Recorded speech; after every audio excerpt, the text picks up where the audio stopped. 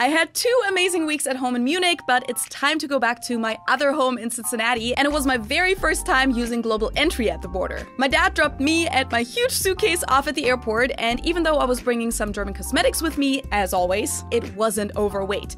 Whew! I went through security and started walking towards the USA section of the terminal. This is like the most Munich thing ever. I got one last goodie at the bakery, went through the second US-specific security, and went to my gate. This was a 9-hour flight to Charlotte, North Carolina, which was my only layover this time. I did have a seat neighbor at first, but I was able to score a free row halfway through the flight.